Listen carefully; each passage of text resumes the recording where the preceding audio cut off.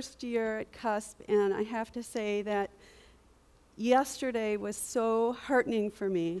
And I had this kind of epiphany because we were all talking about how fear plays a factor in things and how sometimes we're fearful of making mistakes. But what I also realized is that we're very fearful of stepping into our own power, that we are given all these gifts and sometimes we don't step into that power, and that all of us have the opportunity to do that. And I guess what struck me was that every speaker yesterday moved me to my core because they had stepped into their power and they were doing things that were incredibly meaningful. I really think that our lives are a culmination of quintessential moments, these quiet moments that you have these epiphanies, these little dots that are out in space that you start to connect in your life because you get these clues into what you should be doing and these goals and these things that you have to do in your life. I'm going to share some of those clues that I've had in my life. I also have to share with you that I've had some really crap jobs and some bad bosses that really taught me what I don't want to do and how I don't want to be. Dr. Seuss. When I was young, I read my first Dr. Seuss book. And what I realized was that I'd gone on a journey that I'd never gone on before. That he was so inspiring to me. He had a way of spinning them upside down and turning them inside out, and it was a really exciting adventure for me. He was able to step out of his head, and that he came a lot from his heart. And that he took these challenges, and one of the challenges he did with Green Eggs and Ham was that somebody said, could you take 50 words and create a book? And these 50 words that he did actually revolutionized and got kids to read again. It's still the 4th largest selling book ever for children. And when I think about the words, I do not like green eggs and ham, I do not like them, Sam, I am, it just really motivates me. Because I think about how you can change things and look at things in a new way and make people see them differently and maybe motivate them to do different things. And so Dr. Seuss motivated me to have an oath, and that oath was, I vow to eliminate boring and bland, because I saw that there was another way. I have to admit that sometimes when I'm working with my clients, I kind of have to channel this like little superhero, this person that is going to help rescue these colors or materials and finishes from being boring and bland, and I'm going to come in and swoop in and save the day. My superpower, I saw The Wizard of Oz when I was 10, and when Dorothy stepped into that Technicolor world, I went with her. And what I realized was that power, the power of color. Color can take you to amazing new places. There's this statistic that says that within 60 to 90 seconds of seeing a person, a place, a thing, you make a judgment. Between 60 to 92% of that is color alone. When I started going to high school, I realized that I had another love, and that love was science. I love science, so that by the time I went to college, I had a double major. I didn't know if I wanted to become a doctor or a designer. And so I double majored, and I was in pre-med, and I remember getting up in the middle of an experiment, and I had made this decision that I was going to actually pursue design. It was this amazing epiphany, but what I did realize was that they're very similar processes, that they share empathy and observation and a love of experimentation, and those things are really, really important in design. I think I also felt really relieved to know that I could never kill anyone from a bad color, so that made me happy too. All along as I was growing up, I really believed that I would have an idea factory. And when I was a young girl, I didn't even know that the word design existed. It wasn't part of my vocabulary. Because I grew up in Detroit, I just thought everything was a factory. I didn't know that there was a studio, so I just thought I was going to grow up and have an idea factory. And that idea factory is now my studio, which is in Berkeley, California, and I work with a team of people who obviously I adore. My goal is to take all these quintessential moments and to create emotional connection in design. When I go into certain meetings and I'm working with corporate clients, I'm often kind of taken aback that We get so talking about products as if they're singular things, as if they're not related to people, or that we're not going to interface, or we're not going to interact with them. And so my goal is to create these emotional connections. The shift would be that I would move my studio from being kind of a maker of things into a maker of meaning. I have this toolbox, and this is one of my dilemmas, is how do I explain what I do? I consider myself an experienced consultant, and what I do is I have this toolbox of color, materials, finishes, and pattern. And I work and I collaborate with industrial designers, or in fashion, or in automotive, and I use that toolbox to help create a better experience, something that you would find that it responds to like a human need. And I think that that part is incredibly important. We all have our challenges, we all have our kryptonite. I think that yesterday was a very big day that we talked about fear. And I think that the reason why sometimes people come to our studio is that they do have fear. And they come to us because somehow color is scary to them. And I realize that color is something that nobody ever teaches you in school. I don't know why, but very few universities teach color. And color, the love of color has to come from not being fearful, right? You have to experiment with color.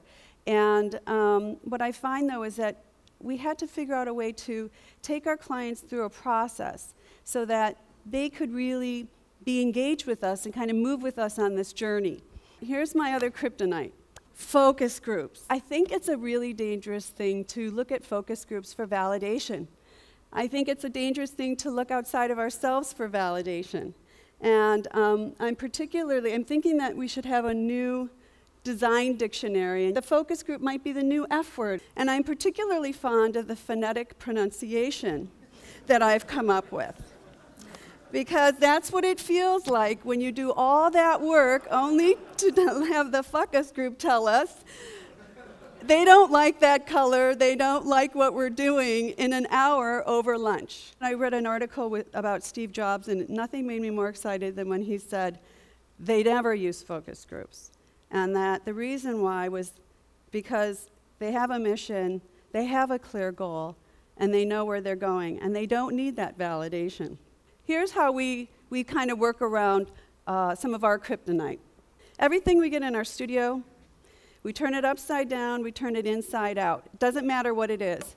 It could be a car interior, it could be a toothbrush. Everything is taken apart and put back together again, because we need to understand that in order to express like the skin of any surface, we have to understand the heart of it. We have to go deeper. And so what we've done is we've developed this trademark process called climatology. And what climatology does is it takes temperature readings. It's part science, part intuition, part observation. And I have to spend a little time on intuition, because here we are, we're born with these incredible gifts called intuition. And yet, we are never allowed to use them. I can't go into a meeting with Toyota and say, I have a feeling you should change your whole production line because green is where it's at. You know, I can't do that. They will never do that. So I believe that you have to use your intuition, but that you also have to have a process to kind of explain it. And that's what climatology does. So what it does is, through observation, we go through social, political, economic, and emotional climates, and we track those, because what we're really trying to get to is an understanding of what's happening. And I'm not talking about trend. That's the other thing, is that I've really steered my company away from trend, because trend is sometimes momentary. And I'm trying to go much deeper than that. I'm trying to understand what is meaningful to us, why it's meaningful at the time. That way I can respond to my clients. What we do is we distill the data into human values. I can give you a really good example. When 9/11 happened here in the United States, when that happened, there was a fundamental shift to the value that security was more important than ever.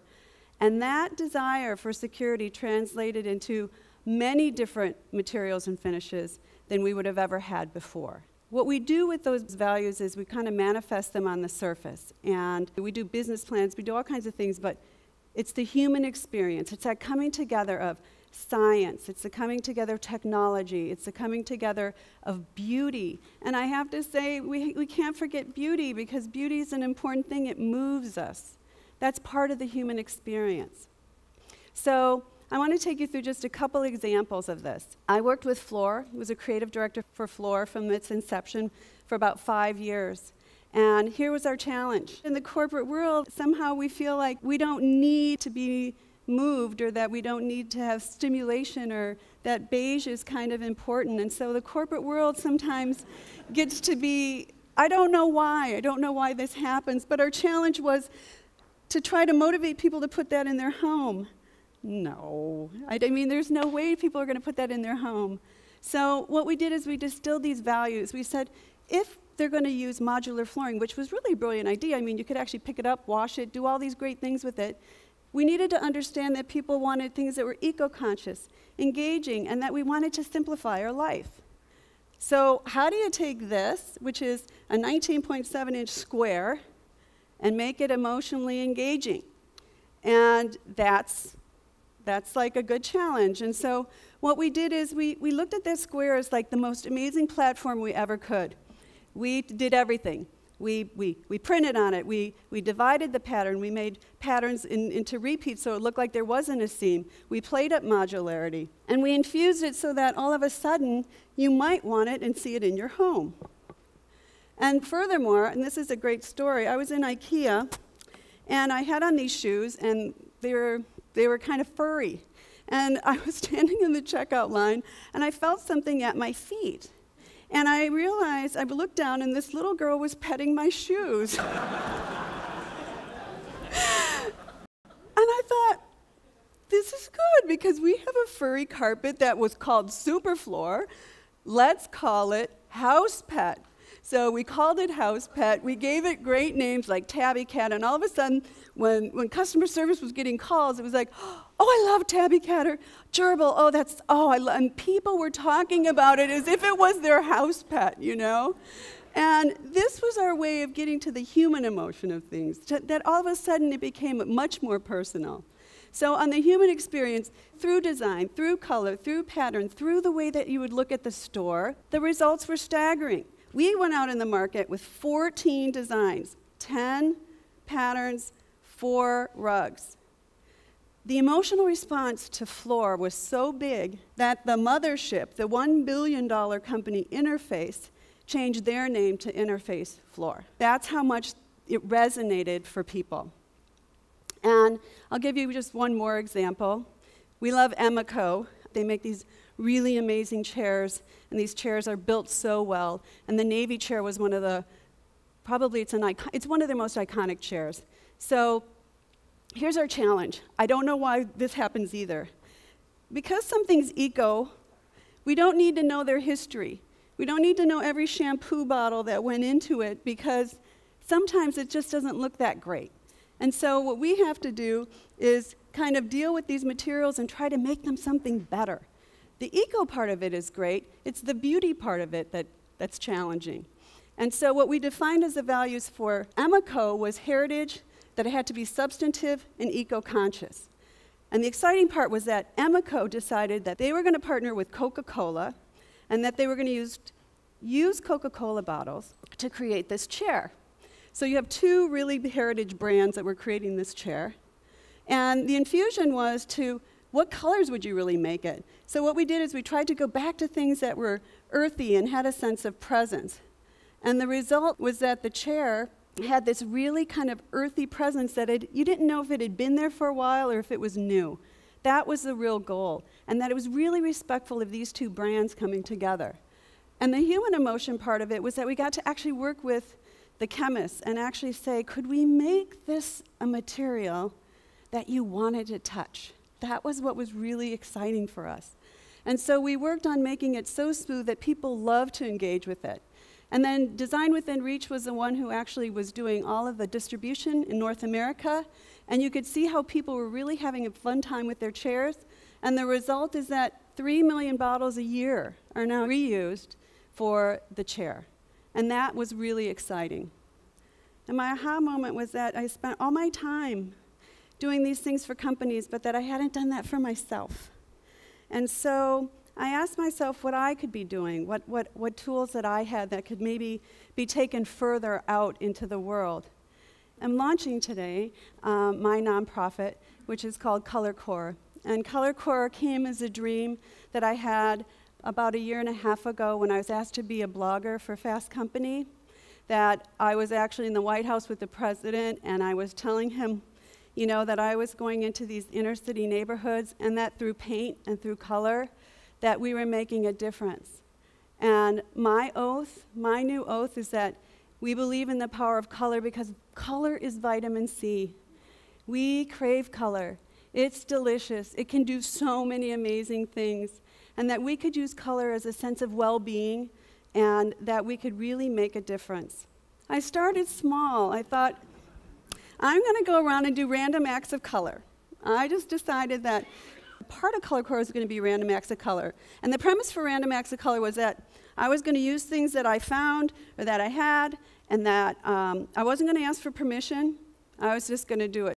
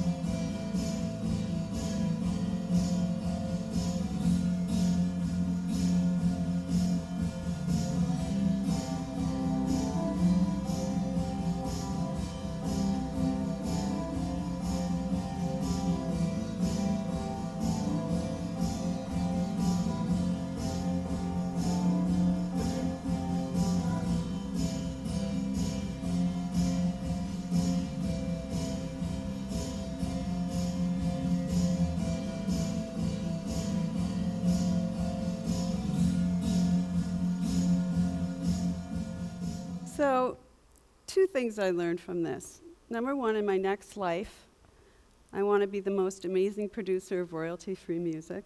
I think that would be a really great thing. And that sometimes we stop ourselves because we think we have to do these big things when there are these little things in life that actually make people happy and joyful. And nothing made me more excited than to see these people engage, and they were actually little kids pointing to their parents going, "Tree, tree." And still, this tree is existing.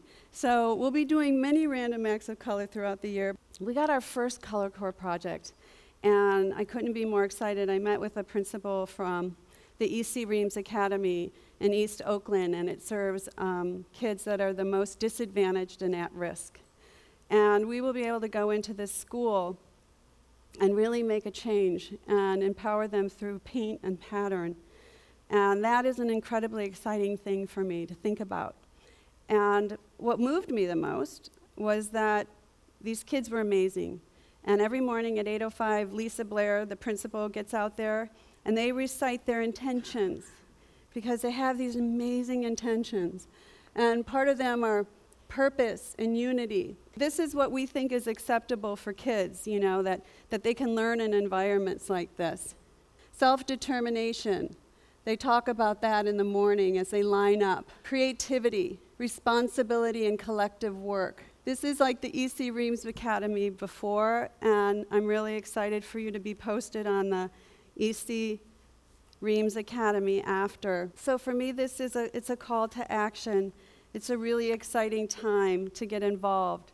And what I'm really hoping is that you go to colorcorps.org to see how you can be involved. You'll be seeing signs that Color Corps is coming to your neighborhood soon.